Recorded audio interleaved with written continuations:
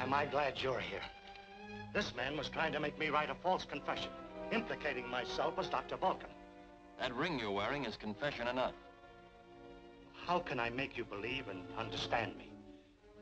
This is a fraternity ring, worn by the members of a secret scientific club.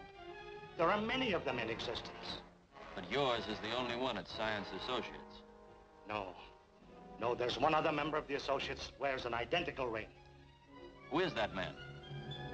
Why, it's...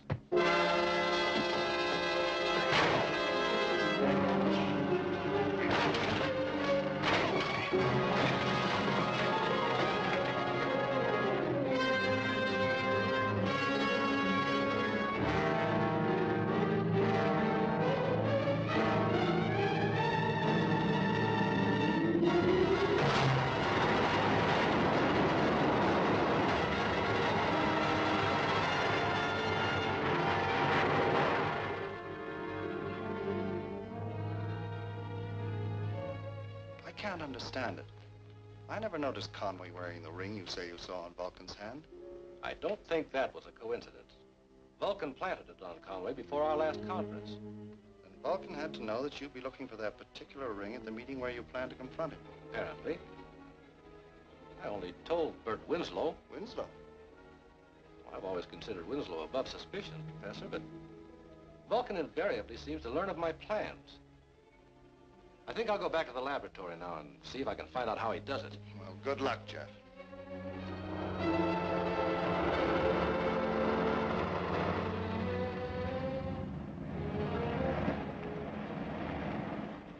A half-finished confession of guilt for all the crimes against Science Associates was found in the dead man's room. Police, therefore, are convinced that Professor Conway was a murderer and saboteur in the pay of an unfriendly power.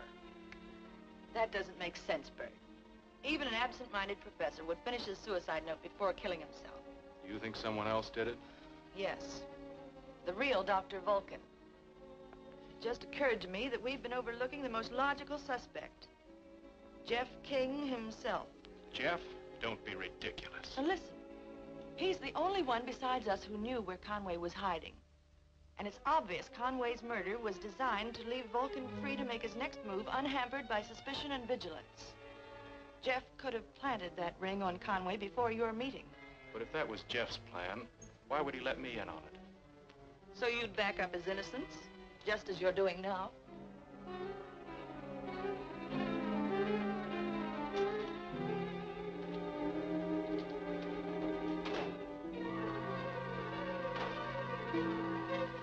If you want me to prove to you that Jeff King is not Dr. Vulcan, we'll go down to that lab right now and start an investigation.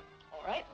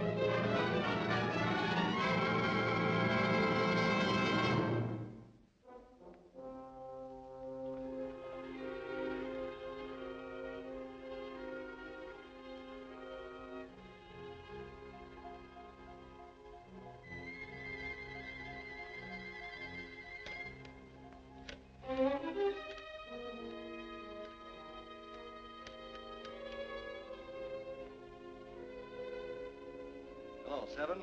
This is Jeff King. I've decided to accept your proposition. just completed work on my ultrasonic firing tube, and I'm ready to sell it myself, rather than give Vulcan the pleasure. Don't worry about Science Associates. I'll tell them the experiment was a failure. I'll bring it to the barn at the old Bar H Ranch at 4 o'clock.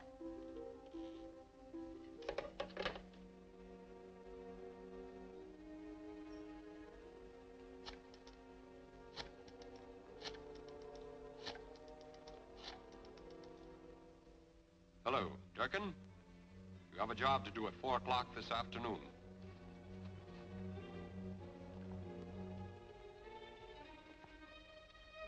If Jeff isn't Dr. Vulcan himself, he's working for him. Looks like that's all the proof we'll need. All but nabbing him in the act of selling that firing tube. I'm going to be waiting for them at the barn. I want to go, too. All right, but you can't go dressed like that. You drive over to the garage and we'll try and pick up some rougher clothes.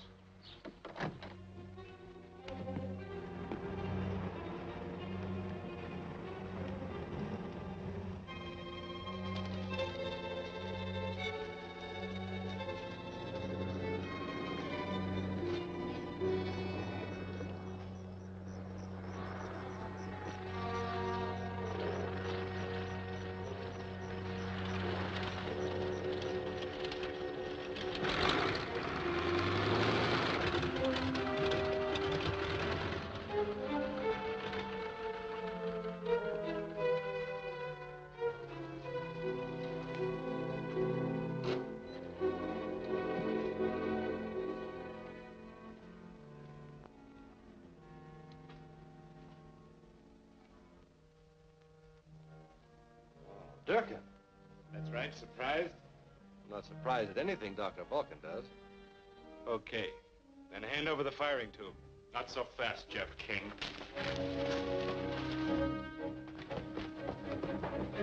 Bert, let me explain to you.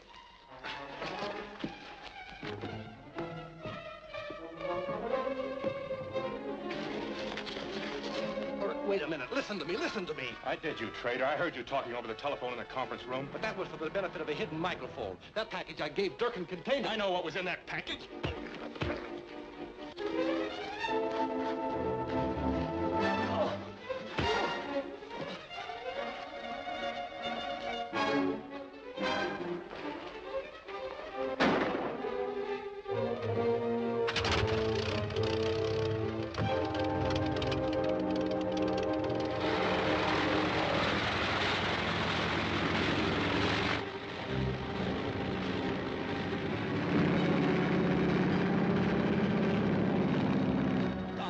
Stop it! I hate to do this, pal.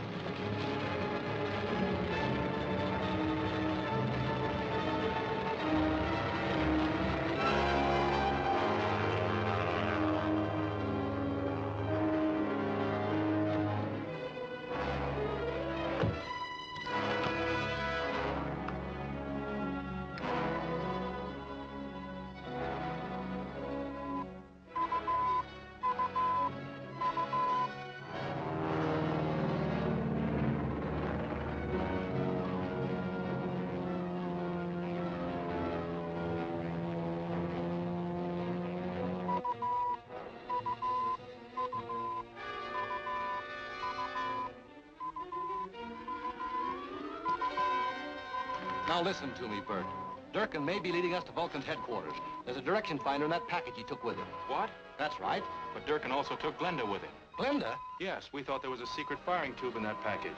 She was trying to get it away from Durkin. I saw her get into the plane. Durkin calling Dr. Vulcan. Durkin calling Dr. Vulcan. This is Dr. Vulcan. Come in, Durkin.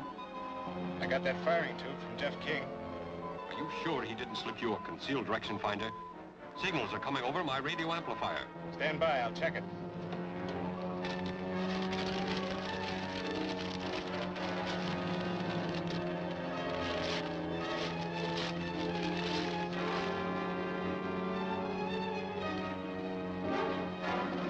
You're right, it was a plant.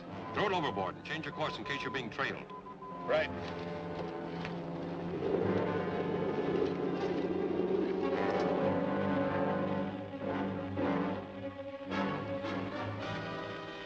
What's the matter? Either this detector's gone haywire, or Durkin's discovered the direction finder and ditched it. And how are we going to know where he's taking Glenda?